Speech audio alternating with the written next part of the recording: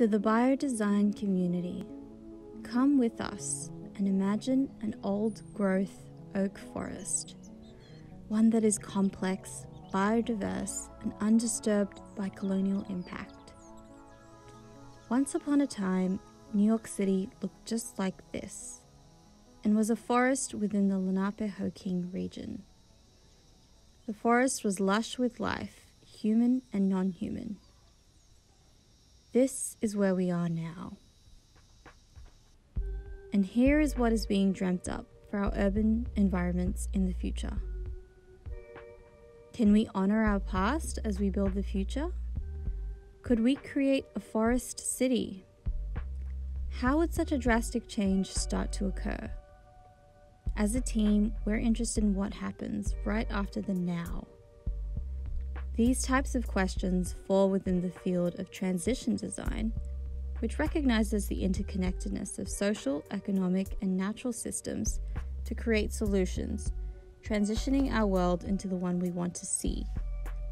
These are also questions that call for transdisciplinary design, which is to say it involves all of us in each of our fields to imagine alternative futures through design-led research tools and methods to address the most urgent issues and challenges of our time.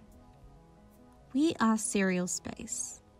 We come from diverse backgrounds in design and policy within the New School here in New York City, and we've come together through biodesign to create a set of clear guiding principles that allow for more transparent, ethical, and just biodesign practices.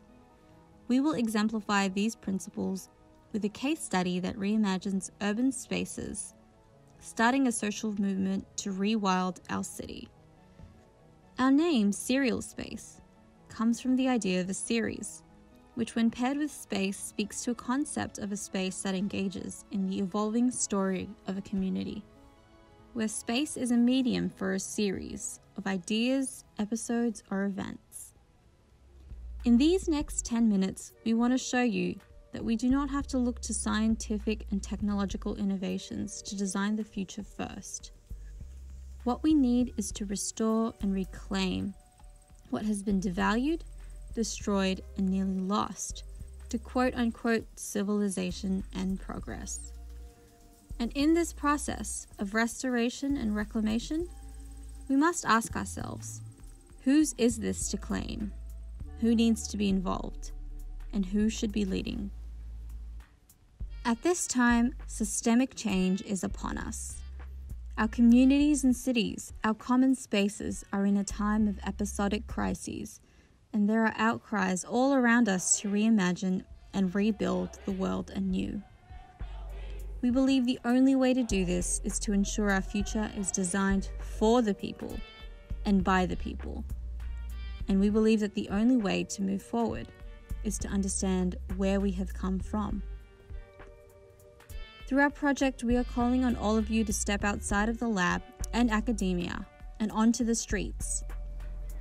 We especially challenge practitioners of biodesign to question assumptions about who has authority and who gets to be involved in designing with living matter.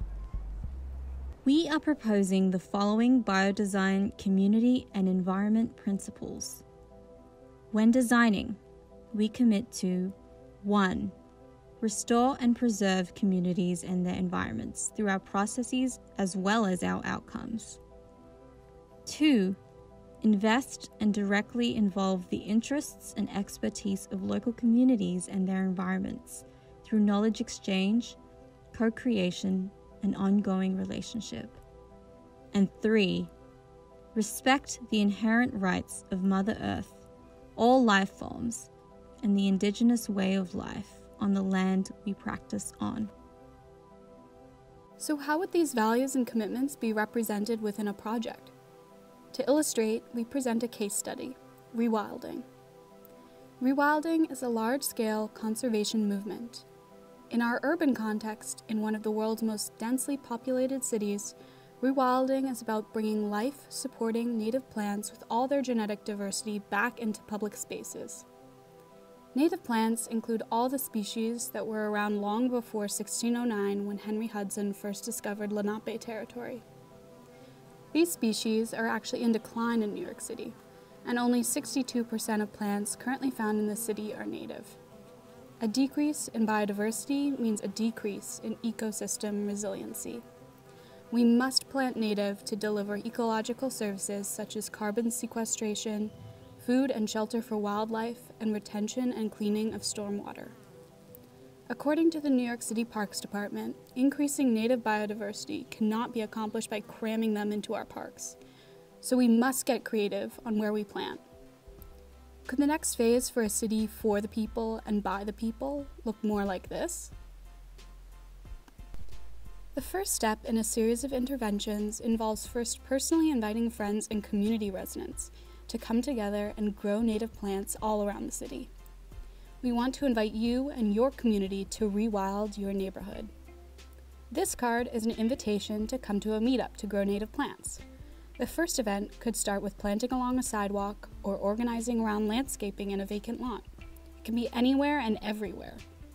The card is also embedded with the plantable seeds of a local native plant that you can plant yourself at home or bring to the meetup. By using this seed paper, we address our first principle through responsible and restorative practices within our process. We designed the postcards so you can also send one half to a friend. We are building a committed social network of mutual friends while also reviving the practice of sending handwritten cards via mail for a digital generation. We also look to existing street interventions as a way to invite anyone from the public and expand the social network, ensuring an investment in the local community, our second principle.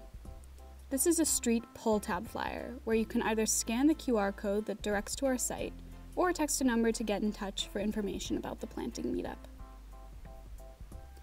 The invitation system works not only by directing people to a website with meetups to take this movement to the streets, but also provides resources on native plants, information on related community organizations, and suggests tangible, everyday actions for people to rewild their homes and communities.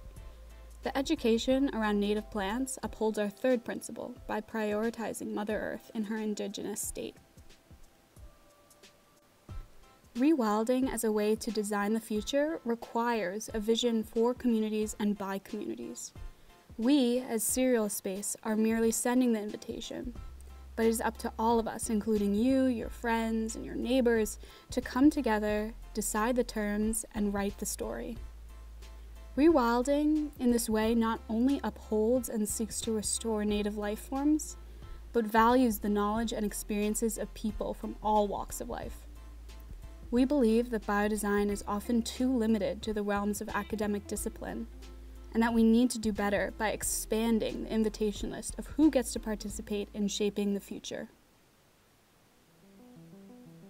We argue that without meeting people where they are at, biodesign will continue to reproduce the exploitative and extractive practices of the current capitalist regime. Without instilling clear ethical principles into our practices, we as biodesigners will rely too heavily on the exact mechanisms that have led us to the Anthropocene, an epoch in which the Earth's systems are literally being altered by human activity. When we make new, we have a responsibility to first recognize and learn from our past, and more fully understand the present. Biodesign can better withstand the challenges of our time under a set of timeless principles, designing with life on the basis of respect, relationship, and restoration. And within each process, cultivation, cooperation, and care. These ideals are embedded deep in our heritage and collective experience within the natural world. Every time we feed another being, learn from another species, plant a seed, or tend to the soil so that life can thrive and reproduce. For centuries and millennia, designing with life has been less about inventing the new through synthetic biology, and more about connections on the ground at eye level, witnessing life and death and life reborn again and again. Thank you, and sincerely signed, Serial Space.